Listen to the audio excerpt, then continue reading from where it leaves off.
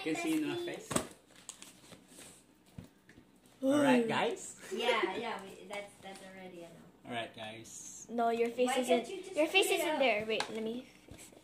No, not go. Go down No. there, so I be the so one you to can do see. it.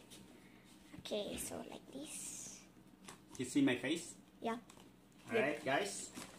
So I have a little new toy for me. Salamat sa personal spending account that I have on my company.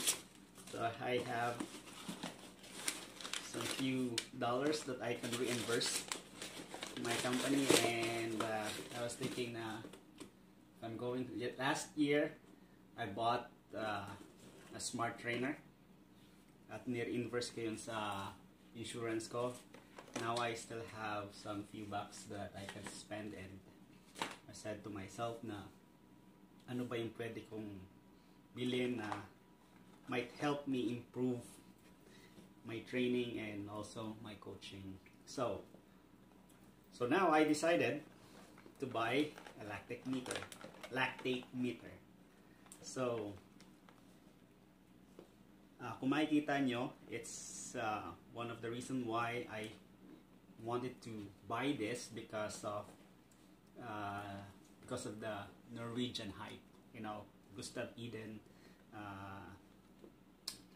Christian Blumenfeld, even Lionel Sanders, they always like to measure their lactate, blood lactate.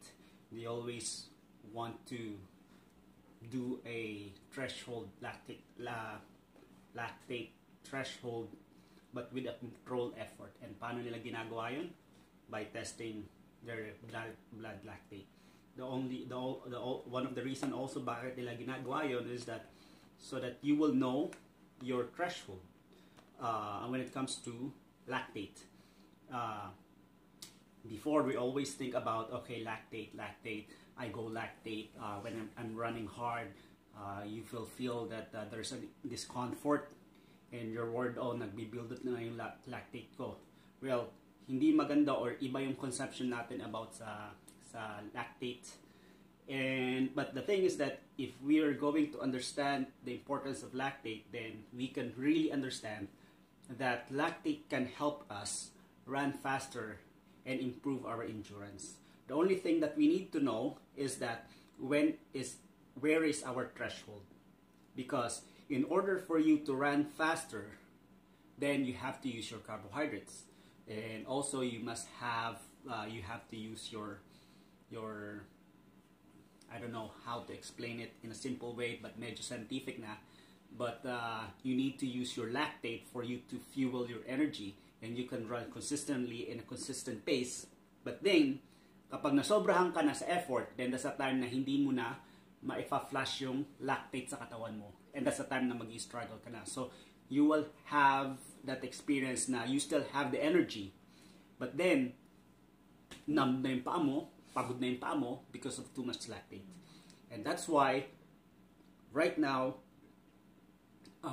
yung mga bagong science sa training ngayon, they measure lactate so that they know the threshold sa kanilang mga training.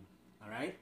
And that way as well, malalaman nila kung paano nila i-program yung mga trainings nila, at ganun din kung paano nila i-execute yung mga race strategies and race effort nila, that they know that they can sustain in a very long time because they know their threshold. Alright? So, now, I bought this lactate, blood lactate monitoring system or meter, and iba to sa ginagamit ng mga Norwegian. But I saw Sam Laidlaw, he's using the same lactate meter. So, i-open na natin to. So when I ordered 2 sets of strips. Each box has 50 strips, and so I have each box has 25, so I have 50, and also I have this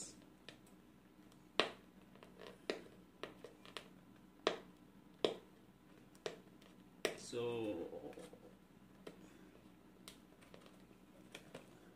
let's see. Tantaraman.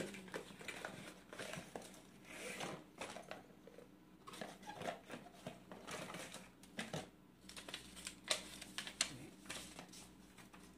Some small notes. So user guide is here. And lactate meter, and this is the card. I believe this is the one that you will put it here. Okay, and then we will have a battery. Oh, meron na pala. On na.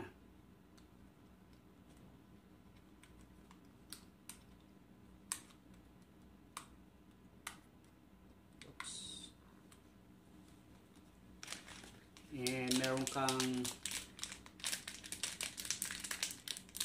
panusok lancet device.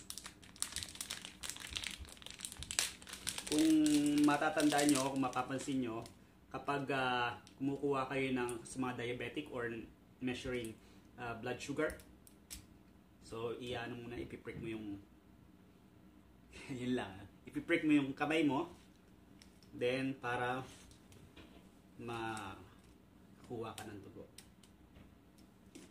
Still don't know how to use it, but looks like that there is a gauge. I believe ito yung kung gaano kalalim yung pwede mong ibaon eh. So yun yung pagkakaintindi ko. So it will tell you kung gaano kalalim yung ano niya. Tapos ito yung I believe ilalagay mo dito sa yeah. And then I said that there is a 5 strips. Medyo ingatan natin at mahal to. Alright. And what else? Yeah. So later on I'm gonna take another video on how to use it. This one I don't know what it is. And